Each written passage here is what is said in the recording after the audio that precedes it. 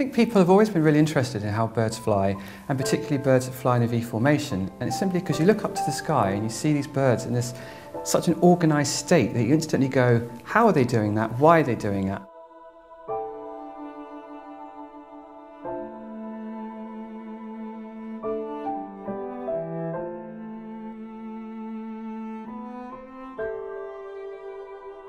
There's been so many theories put forward so far to try and explain why birds fly in these distinctive V formations.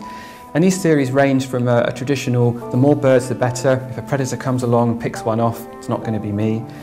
There's an idea that the birds at the front might be better navigators. And another one that's really persisted is this idea of there's an energetic benefit to flying in a V formation, that for those birds flying at the back, they're not having to work as hard during the flight.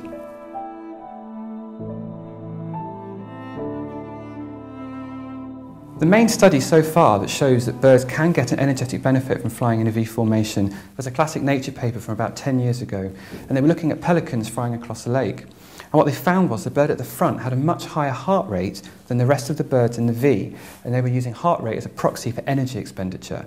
So that was the first real empirical evidence that there might be some truth to this sort of long-standing idea there's an energetic benefit to being in a V formation.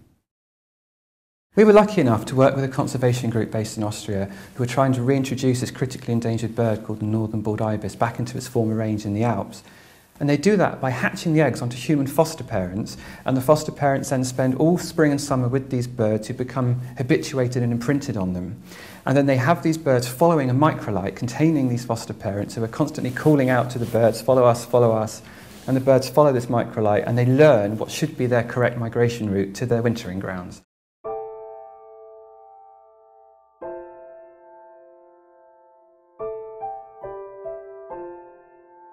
So far it's been very difficult to study flight in free-flying birds because if you start to put equipment on them and then they fly off into the distance, the chances are you're not going to see that equipment again. You need to get that equipment back to get the information off it.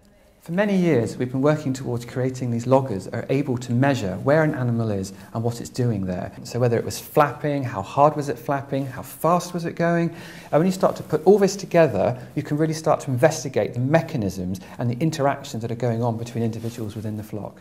So these are the loggers that we've been developing in our lab that went on the birds. You can see here they have quite a large battery which is essential for the quite long sampling periods. And this antenna here receives the GPS information, it doesn't emit it. And that's what made this such a good collaboration because these birds were being flown and then returning home at the end of the day so we could get the logger off and get the data off it too.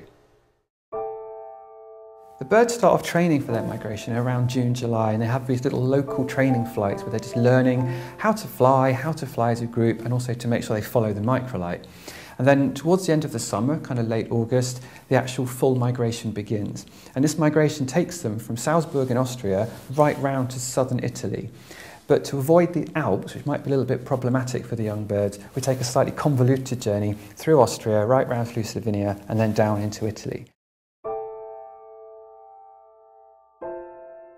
When the birds take off, it takes them around 4 to 5 minutes to sort of orientate themselves into this traditional V shape before they kind of start heading off.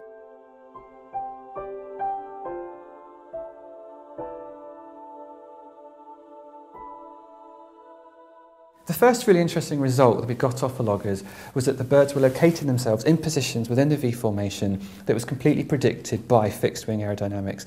And what we mean by that is they were positioning themselves in the best possible spots to take advantage of the good air, the upwash coming off the bird in front. So the aerodynamics behind why a V might make sense goes like this. If you have a bird flapping along, it has to throw air down in order for it to stay up.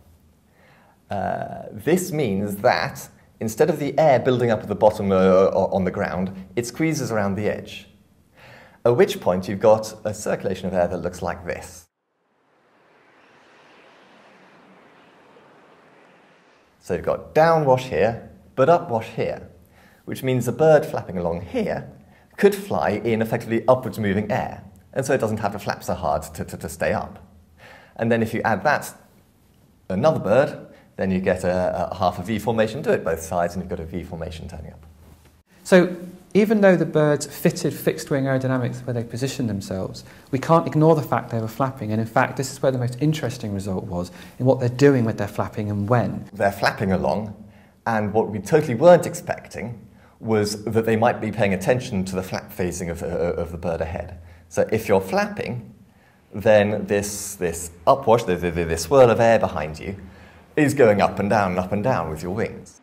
But the really neat thing is we could show that if this one is a whole wavelength ahead, then this one flaps in phase so that that wingtip path matches this wingtip path.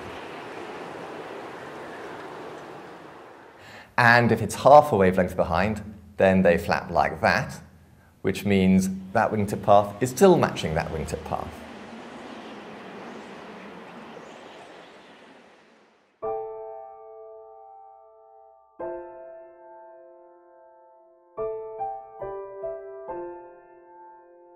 The implications of this research could be quite far-reaching. So, for example, airlines have been investing heavily to try and understand how birds can get so close together to take advantage of this upwash. They want their planes doing the same thing. Of course, something the birds have been doing forever and just do intuitively.